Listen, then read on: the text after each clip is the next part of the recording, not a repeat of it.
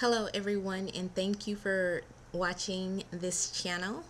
This is Open Discussions for Women. It is November 6, 2014. I am very excited tonight, and if you are not viewing for the first time, I'm sure you know why. On my previous video, I did November 4th, which was 2 days ago. I did a video in regards to God's view of abduction, and I did that video after learning that a young lady by the name of Carlisha Freeland Gathier from Philadelphia was abducted by a young man on Sunday night. I conducted that video in dedication to her and her family. And I also encouraged those who knew the Lord to just be praying for this young lady. And I am just so thankful to say tonight that Carlisha is now home with her family. She is reunited with her family, and or should I say that she's been found. We know that she was in the hospital. As I stated, this is not your first time hearing this if you're watching the news, but it is something to celebrate. It is something to celebrate because God showed up and showed out. This young man they have a warrant for his arrest for an attempted murder, along with various other types of things that this young man has committed in the past. So we do know that this young man was being used by Satan, and that he could have very well tried to take this young lady's life. But it was by the grace of God that did not happen, not for her in this situation. So we're just so thankful to the Lord tonight that we can come back and say that she is now home and safe. And Carlisha, if you're watching, we thank God for your life. We're so happy that you're back with your family.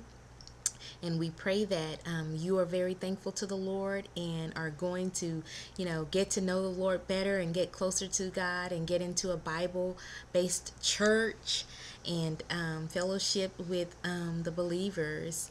We're just thankful for your life, Carlisha. So God bless you. I'm going to go ahead and get into my session for tonight. My session for tonight is entitled Power of Prayer. The power of prayer. And I want to go to Psalms 145:17 through 20, and I'll read that for you. And I'm reading from my study Bible, and it reads as follows. The Lord is fair in everything he does and full of kindness. He is close to all who call on him sincerely. He fulfills the desires of those who reverence and trust him. He hears their cries for help and rescues them. He protects all those who love him, but destroys the wicked. Now, viewers, can you agree with me that this is an awesome, awesome scripture? I am just excited tonight. I am just elated. This is an awesome scripture. Look, just 2 days ago, I was asking you all to be prayerful for this young lady, Carlisha, and look at God just revealing himself throughout the word tonight. He's saying that he's fair. He's fair in everything. He's saying that he's kind. He's a kind God. And he's saying that he sincerely wants to give us the desires that we have. And he fulfills the desires of those who reverence him. So those who trust him, who believe in him, who reverence him as God, he grants their heart's desires. And so you all, we prayed for this young lady, and I thank God for granting our desires that she came home safely. Now, we do not take it lightly that the police force did their jobs. We're very grateful for them also doing their jobs. But we're so thankful to the Lord for protecting this young lady, for protecting her life. And my very next scripture I will go to is Proverbs 15:29. Now, Proverbs 15:29, it reads as follows. The Lord is far from the wicked, but he hears the prayers of the righteous.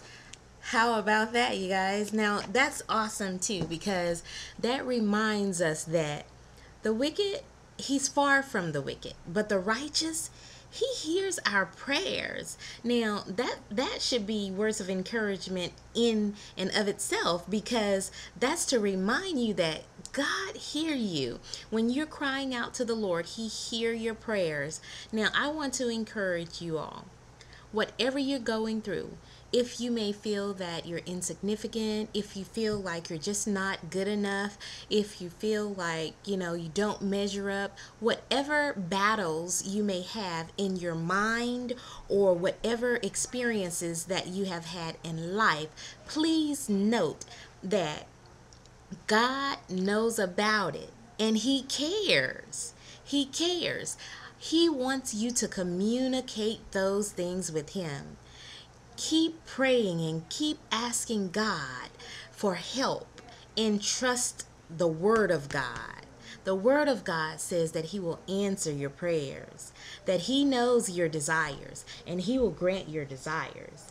Now, this night is just, it's just such an awesome night, because this young lady has been through a lot, but we have a night to just be thankful to God that her life was not taken in this situation. So many others experienced things like this, and they did not have the same testimony. But Carlicia, you have a testimony. You have been tested, and now you have a great testimony. Am I saying that I'm glad this happened? God forbid. No, I'm not saying that. But what I am saying is you have been tested and you have a testimony to share with some other woman of how God spared your life, of how God, even though you were right in harm's way, God did not allow your life to be taken. And we're so thankful for that tonight. All of my viewers, I want to just thank you all so much for being consistent in your prayers. I called quite a few people. I have been all over this world, so I have friends from all parts of the world. But I did call a few people and request that they start praying immediately for her. And I just thank them even for praying for this young lady's life, because her life is spared. And we can truly say that our God is an awesome God. He showed up and he showed himself as a protector. Now, I know that this channel is being watched by the saved as well as the unsaved. And what do I mean by that? Those who have a relationship with the Lord as well as those who do not have a relationship with the Lord. Now, get this. God is so awesome and he is so concerned about you that he would allow you to see him move miraculously. God moves so quickly on this young lady's behalf. And I know that this young lady was abducted on Sunday, but I am so grateful that God, he moved quickly on this young lady's behalf. Oftentimes people are taken and it's months and years and the family have no closure. And sometimes when they are found, the situation is extremely sad. But we're so thankful that this situation was not the same. We are so thankful that this young lady came home safely.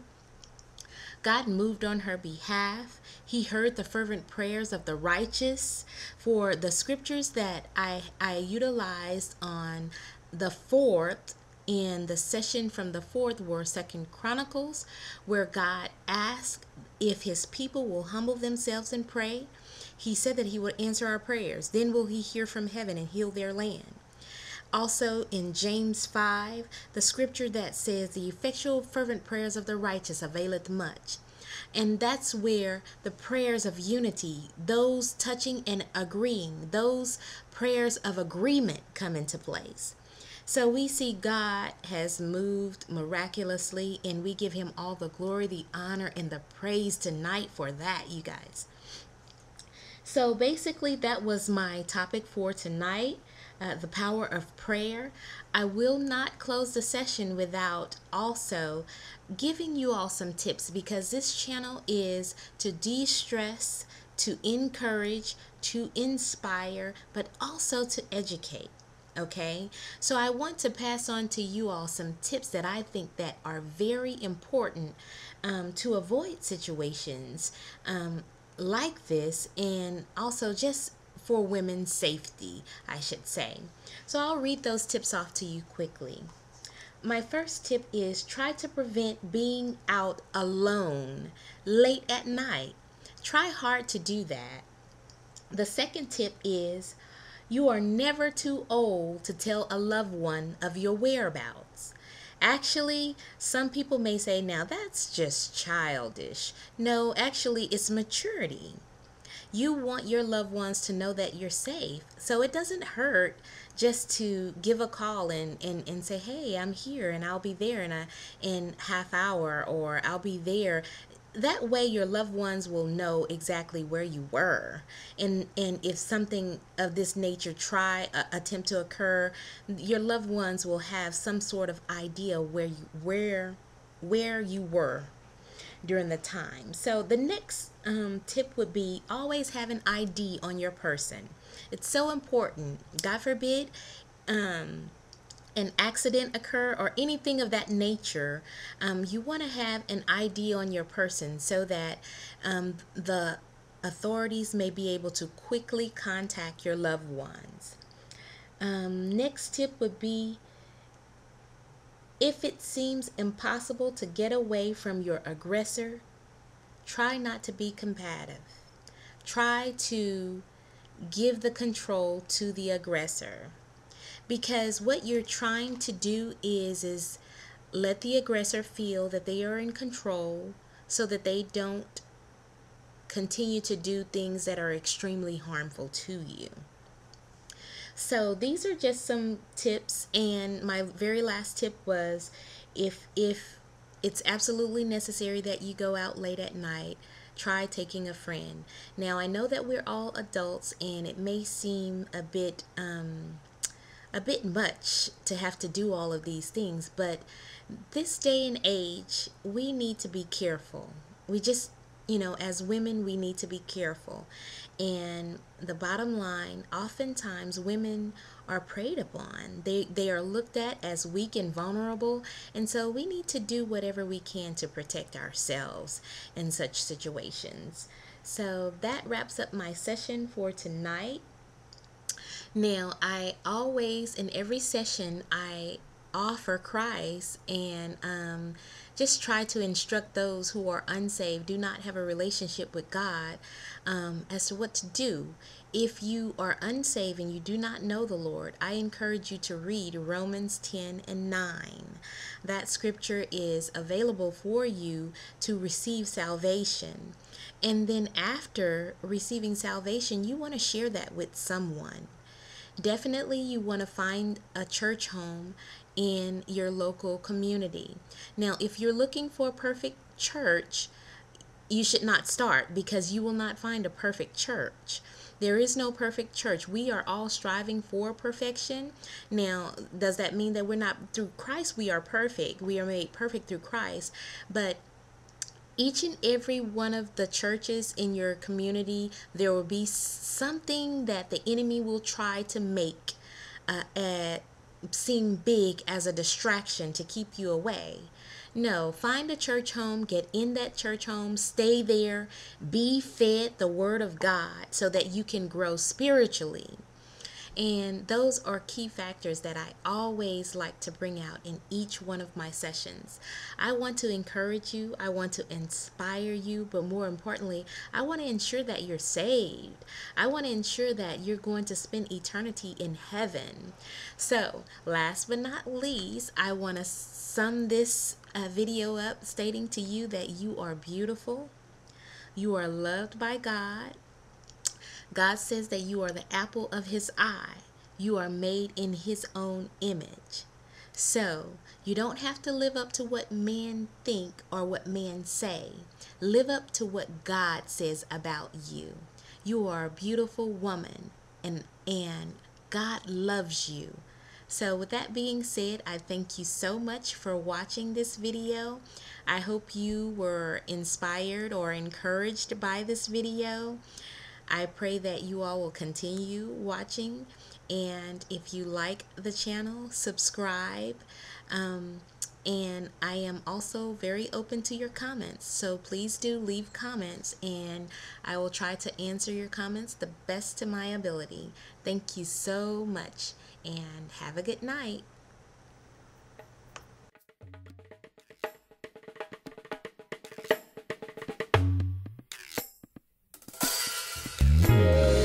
There are a lot of things that may not go my way. I get myself in situations that may lead to complications. Worried about what's going on around me.